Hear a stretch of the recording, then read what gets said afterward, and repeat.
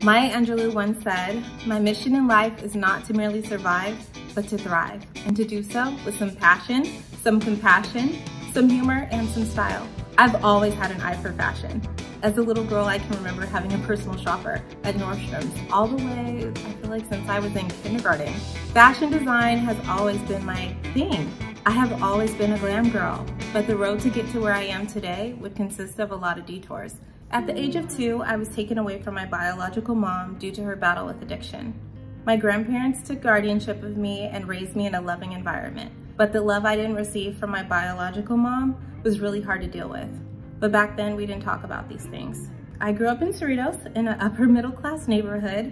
My parents always taught me, get an education, find a job with good benefits, and retire.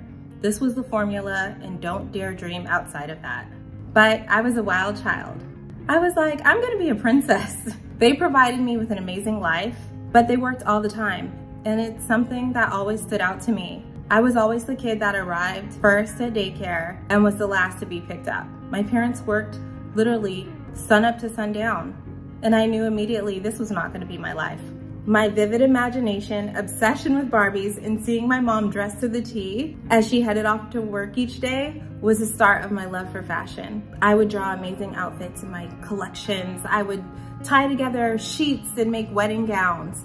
I remember my cousin Pam giving me some Chanel paper dolls, and I have literally been chasing their life ever since. I wanted to be one of those dolls. Fast forward to high school, I lost my mind. I rebelled against my parents because I didn't know why I couldn't live with my birth mom. I eventually reconnected with her when I turned 17 and moved to Louisiana to live with her, and it was a horrible experience. I regrouped, went back home to California, and took the advice of my parents and enrolled in community college to become a teacher. And by the time I reached junior year, I had earned my AA and was teaching preschool. And when I started making the money and saw my salary, it did not match up with the fabulous life that I wanted.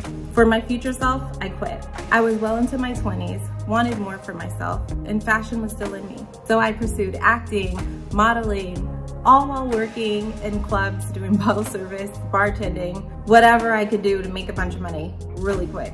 But all I could think about was my fashion moment, those Chanel paper dolls, and the moment when I saw Black women being extremely glamorous. Michael Jackson, Remember the Time video.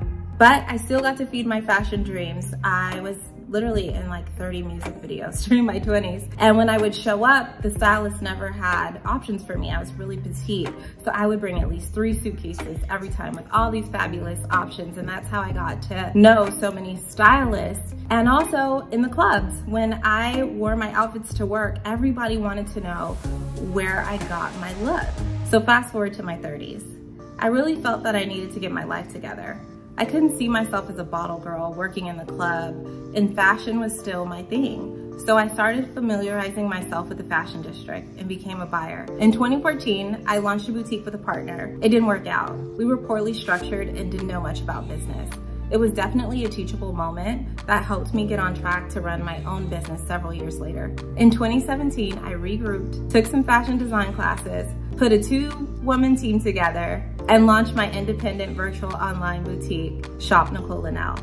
And within a week, we were up and running, successfully hitting our daily goals and selling out weeks later. In 2018, I launched my original denim line, and it took my business to the next level. Taking the time to learn the business and learn more about fashion design the second time around was the winning combination. Within a few years, I've grown my company into a multi-million-dollar business. I put in the work, and now I am blessed to have gone from buying clothes at Nordstroms to working there, to having my own line and the label nationwide. My road to success took a lot of detours, but it was worth every twist and turn. And if I can launch my business and sustain amid the worst retail environment in history, you can too. Join me for Vault 365 training experience on Tuesday, April 12th, as we discuss mapping out the right pathway in your career and more.